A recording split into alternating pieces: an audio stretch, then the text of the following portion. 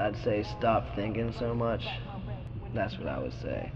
I feel like the world thinks too much. I feel like if they just spent more time living and just not thinking. But that's me, you know, I don't think ever, and I seem to be doing okay. I'm a happy guy. You know, some people just need to stop thinking about everything they do and just do it. But who wants to take advice from a 19-year-old kid? Malcolm McCormick was born January 19, 1992 in Pittsburgh, Pennsylvania. In a family of four, his mom Karen is a photographer and his dad Mark is an architect, and he has one older brother, Miller. Malcolm and his brother were raised in a Jewish household in the neighborhood of Point Breeze. Growing up, he would attend a Catholic grade school because his parents believed it would ensure a better education and the chance to play football and lacrosse when he was older. But Malcolm was never a school-oriented person. He spent a lot of his time listening to music like the Beastie Boys, Sugar Hill Gang, and Bob Marley. By the time he was in middle school, he had already taught himself the piano, guitar, drums, and bass. At the time, he didn't know these influences would play a major role in his life later down the road. In middle school, he started to adopt the idea of creating his own music or becoming a songwriter, initially having dreams of being a singer. But according to him, when people heard him sing, people were hating on his voice, so over time, that dream started to fade. By the time Malcolm was attending Tater Alderus High School, he had already become familiar with smoking weed and stopped playing sports altogether. One day he was in a friend's attic smoking weed and playing old school beats after school. They started freestyling for fun, and to his surprise, he was really good at it, and before they knew it, hours had gone by. This started to become a regular thing where they would hang out, smoke, and freestyle. Finally, one of Malcolm's friends told him he should start recording these songs. His friend grabbed a microphone and an old computer out of his basement and encouraged him to start recording a full song, and he stated he fell in love with the entire process.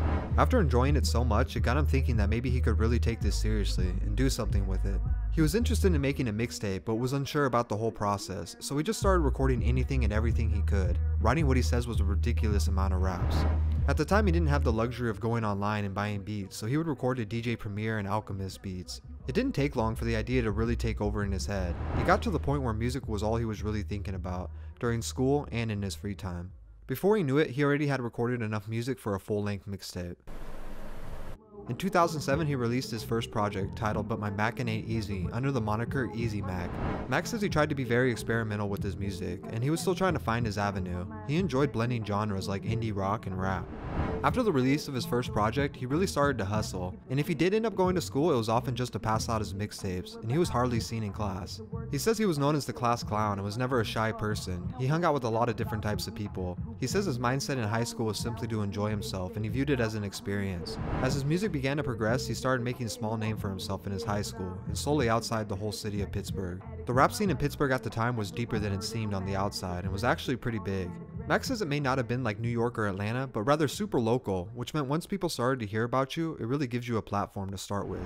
This gave Mac the opportunity to work with other local artists like BD, where they dropped their How High tape under the duo The Ill Spoken. Although he was getting his name out there and forming a small fan base, he was still just in high school, and it was often hard to come up with money for studio time. This led to Mac, along with his friends Jimmy and Trees, to steal TVs during house parties and resell them. He also used to sell weed, where he says he ripped off his clients by selling them shitty weed, while promising it was high grade. But he would always blow his re-up money on studio time anyways. By 2009, he settled on the name Mac Miller, and released another mixtape titled The Jukebox. The intro of the mixtape starts with a voiceover of Mac giving his fans a message.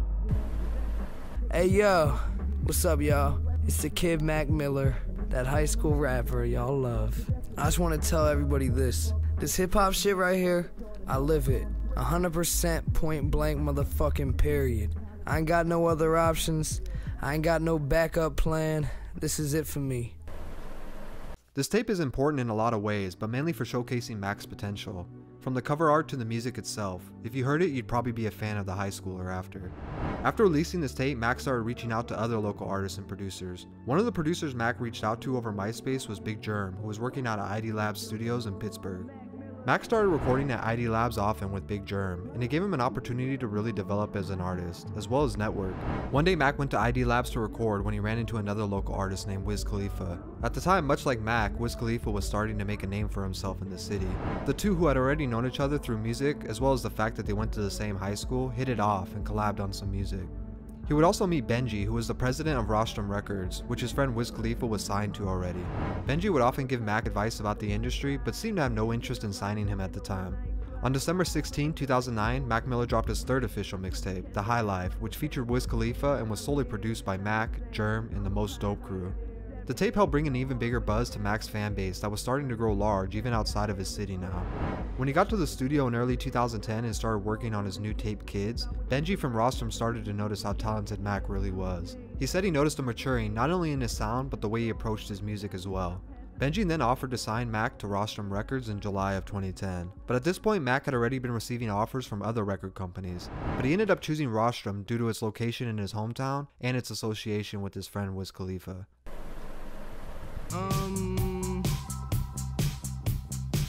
Follow your dreams. Yeah. That month, he dropped the music video for his first single off his upcoming tape. The song was Kool-Aid and Frozen Pizza, and shortly after, Nike's on My Feet. Both songs did very well, gaining millions of plays, and blogs started tuning in writing reviews about the upcoming rapper. Although Mac was still a senior in high school, he was already living in his own apartment with the money he was now making off music and his signing to Rostrum. Things were starting to look up for him. But it wasn't until August of 2010 where Mac would receive nationwide exposure for his mixtape Kids. The mixtape was a reference to the 1995 movie and stood for kicking incredibly dope shit. The tape was well received by fans and put Mac's name in front of millions of new people, jump-starting his career and landing him his first tour, the Incredibly Dope Tour, which sold out every show.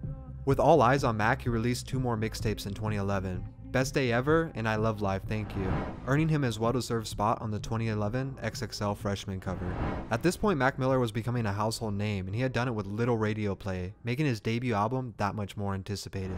Blue Side Park, the album, was released November 8, 2011, and it debuted at number 1 on the Billboard, selling 144,000 copies its first week. Even though the album was a massive success, music critics seemed to be extra critical toward Mac, stating he still needed room to grow, and he hasn't found his sound yet. The criticism didn't hold him back though, and he was gaining more popularity daily. But popularity and fame can also come with unwanted stresses. For Mac, this came in 2012 after the release of Macadelic, and he was non-stop touring. And the itch to tell people, don't worry, I'm okay. Don't worry, I'm okay. People that care about me and fans that love my music, and it's a beautiful relationship with them. To manage the stress of the tour, he began taking promethazine and later became dependent on it. Although he managed to quit before filming his reality show Mac Miller and the Most Dope Family, this was springing an on and off relationship with various drugs throughout the years. For many fans, this didn't come as a secret, as he was pretty open with his drug use and depression in his music. In 2014, his last and final mixtape, Faces, displayed many examples of this. And Mac went public stating he was taking drugs daily, and he even felt like the final track on the tape, titled Grand Finale, was intended to be his last song made on Earth.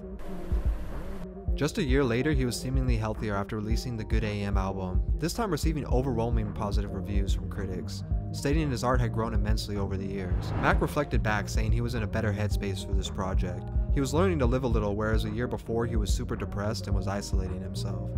This back and forth battle of emotion would continue to haunt him over the years, living in a loop of sobriety and dependence. In 2016, he released his 4th album, The Divine Feminine. It debuted at number 2 on Billboard 100 and number 1 on the R&B charts. The tape demonstrated Mac singing alongside rap and incorporated genres like jazz and funk, proving he was capable of mastering multiple genres. Unfortunately, he was still suffering from depression and drug use though. In 2016, he told The Fader he'd rather be a corny white rapper than a drugged out mess who can't get out of the house, but he hates being sober also. In 2017, things were pretty quiet for Mac on the music side, and there was no new releases. But this was okay because he seemed to be in good spirits again, and spent the year with his girlfriend of the time, Ariana Grande, and he was taking a break from social media. This would continue into 2018 until the two decided to go separate ways. Just weeks later, he crashed his car in the San Fernando Valley and was arrested for a DUI, sparking concern from his fans that he may not have been doing okay. He went public in multiple interviews stating he had made a mistake and that he was fine. On August 3rd, 2018, he released his Swimmings album, and it gave Mac Miller his 5th consecutive top 5 album. For me, it's being able to touch and affect people in a positive way and have music that lasts for a long time, have a long career, and being able to be influential in a positive way. Pittsburgh rapper Mac Miller is dead at age 26. Mac Miller has died of an apparent drug overdose. Ms. Malcolm James McCormick, age 26, died of an apparent overdose. An apparent overdose. Apparent overdose. Apparent drug overdose. He was pronounced dead. Tragically, just a month later, Malcolm was found unresponsive in his Studio City home. He was just about to embark on the Swimmings tour. It's impossible to know where Mac Miller's ever-evolving sound would have gone next. His career displayed a long progression of talent with continuous improvement and building of his artistry. Mac Miller leaves behind a legacy of growth, of someone striving for self-improvement. His art will live forever. Okay, you gotta jump in to swim. The light was dim in this life of sin. Every day I wake up and breathe. I don't have it all, but that's alright with me. Take it nice and easy to the flight to sea.